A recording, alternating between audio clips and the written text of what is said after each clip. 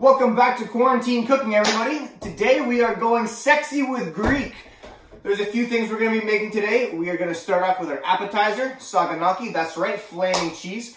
We're going to do a Greek salad with a house-made salad dressing, and of course the staple, souvlaki. First thing we're going to do is we're going to get going with our homemade tzatziki, because that's going to take a few hours to sit in the fridge while the rest is being made. Alright, so to make our tzatziki, this is what we're going to need. Salt, pepper, dill, Greek yogurt. With the Greek yogurt, make sure you get strained Greek yogurt. It's going to be thicker, going to come out way better.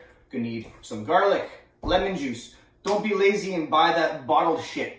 Get a lemon, squeeze fresh lemon juice, and cucumber. First thing we're going to do is get the cucumber ready. We're going to peel the cucumber, and then we're going to grate it up. Oh, come on. If you're telling me you've never made cucumber nipples, you're a liar. So first thing we're going to do, we got our cucumber peeled. We're going to grate the cucumber. The seeds inside are fine. You just don't want to have any of the skin. So get rid of all the skin and then just use the big side of your cheese grater and grate the whole cucumber down.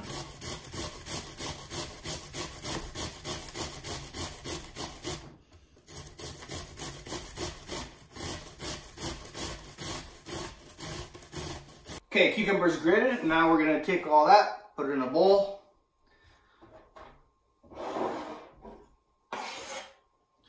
And we're gonna add a little salt. The salt is not just for seasoning. The salt is actually going to help draw all that water out of the cucumber. So sprinkle some salt all in there. Don't make it too much because you don't want our tzatziki to be overly salty at the end. But get a decent amount of salt in there. Again, this is all to taste, right? So if it's too salty, it's your fault. All right, so as that cucumber has been sitting there, I went ahead and minced 2 cloves of garlic. Make sure you do the garlic as fine as you can. You don't want any big garlic chunks in your tzatziki. Some people would say 2 cloves is too much, but fuck you, I like garlic. Same with the dill. I chopped a lot of dill. I really like dill. If you don't want that much dill, don't put so much dill. And what we're gonna do, we're gonna take our Greek yogurt. We're gonna put a bunch in the bowl. See how nice and thick this is? Look at that beautiful thick Greek yogurt. Get a lot of that in the bowl. Okay. Now we're gonna put in our garlic and our dill.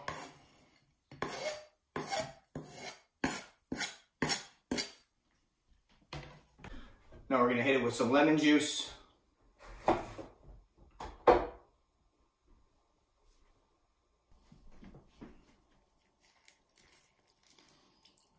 Squeeze that in there. Some salt. Don't go too heavy on the salt because remember we already salted the cucumber. Pepper.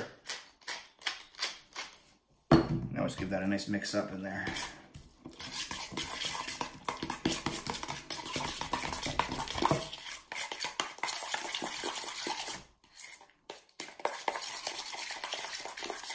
All right, now we're gonna deal with our cucumber. You see how much water came out of that? So we're gonna squeeze all that water out of that cucumber.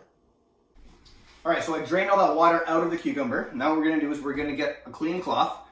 You can use paper towel, but I would recommend cloth over paper towel because obviously this is not going to tear where your paper towel will, especially if you're buying the cheap value brand shit because everybody in quarantine thought that they needed to load up on all the paper towels in the world, so now there's none for anybody else. So you can use a cloth. What we're gonna do, we're gonna just put that right onto the cloth. We're gonna wrap this up and we're gonna squeeze all the water out into the sink. So we're just gonna squeeze all this water out, really give it a nice good squeeze. See how much water's coming out of there? If you don't do this step, your tzatziki is gonna be watery and it's gonna be garbage. So make sure you get all that water out of this cucumber. Give it a nice twist.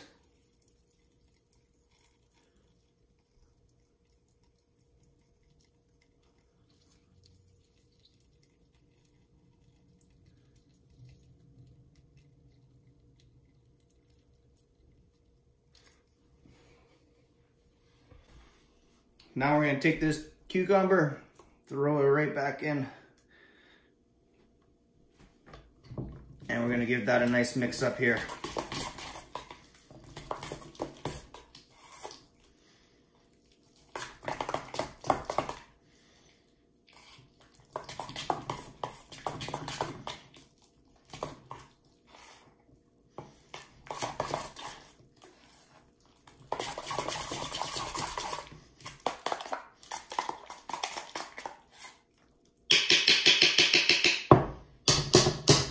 Now what we're gonna do, we're just gonna cover it up with some saran wrap, plastic wrap. We're gonna stick that in the fridge. It's gotta sit for at least a couple hours. You wanna let that flavor from the garlic and from the dill all to seep out into the yogurt. If you taste it right now, it's gonna be kind of plain whatever. Once that sits for a while, those flavors are really gonna bloom and it's gonna become that delicious tzatziki that everybody knows and loves. All right, so our tzatziki's in the fridge chilling out. We are going to now get our meat marinating for the souvlaki. Greek souvlaki seasonings, marinades are very, very simple. All that goes in it is lemon juice, oregano, olive oil, salt and pepper. That's it. So what we're gonna do, I have a chicken breast and a pork loin. So what I'm gonna do is I'm gonna chop these up into bite-sized pieces and throw them in the bowl, and then we'll get the marinade going. All right, so my chicken, my pork is chopped up. I put them both in the same bowl. I'm only cooking for myself, so I don't really care if it touches. But if you want to cry about it, then do it in 2 different bowls. I don't care. We're gonna first hit it with our olive oil. Put a nice amount of olive oil in there. Then we're gonna put our lemon juice. Remember, whenever you're doing meat marinades, you always want something acidic, whether it's a type of vinegar or a citrus fruit, whatever. The acidity really helps not just flavor the meat, but also breaks down the proteins and tenderizes it while it sits in the marinade. Then we're gonna take oregano.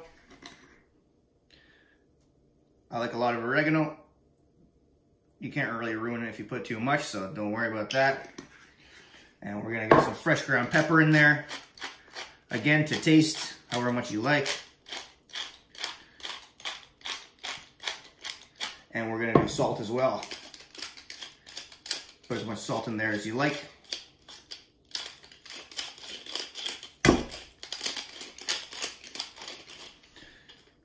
Now just get your hands in there. Don't be scared. Don't be scared. Mix all this up. Get everything nice and coated.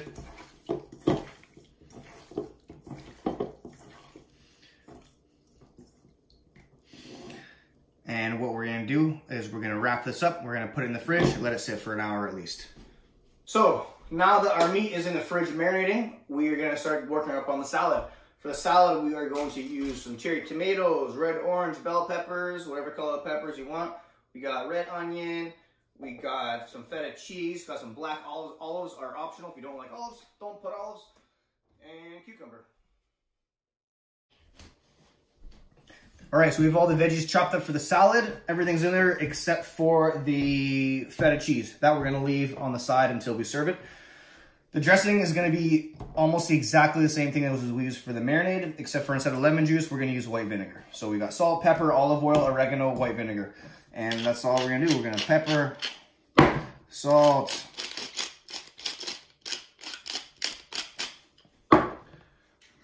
oregano,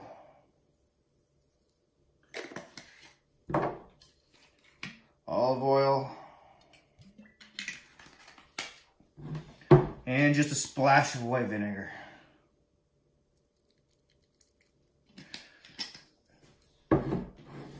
Does tossing salad also count as Greek? So we're gonna stir this all up.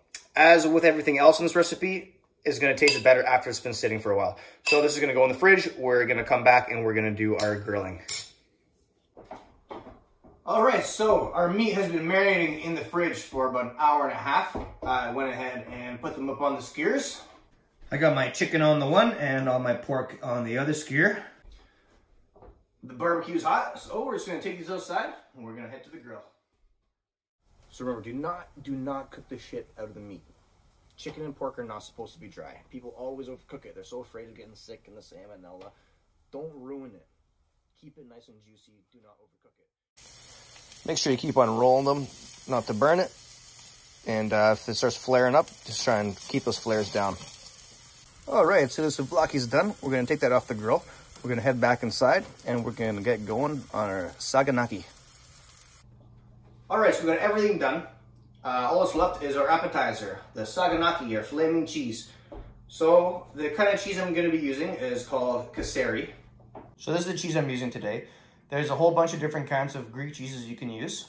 Saganaki is not the type of the cheese, it's the name of the dish. So for us today, we're using Kayseri, but you can use whichever kind of Greek cheese that you can get your hands on. So traditionally, if you actually go to Greece and you get saganaki in Greece, they do not light it on fire. That's actually an American thing. In the 60s, there was a restaurant in Chicago called the Parthenon. They were the first ones to actually set the cheese on fire and do the oppa! No one ever did that before in Greece. That is a completely American thing. But who doesn't like lighting shit on fire? So let's do it the American way. Okay, so we got hot oil. We're gonna take our cheese, put it into the hot water. What this is gonna do is it's gonna make the flour stick much better to the cheese. We're gonna get a nice coating of flour all over this cheese. And we're gonna drop that right into the olive oil. Now the goal here is to get a nice golden brown color on both sides. All right, now we're gonna take our cheese, spin it about a minute and a half. Gonna give it a quick flip.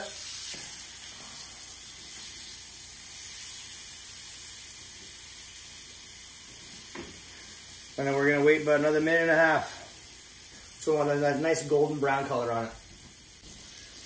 All right, so we're ready to go.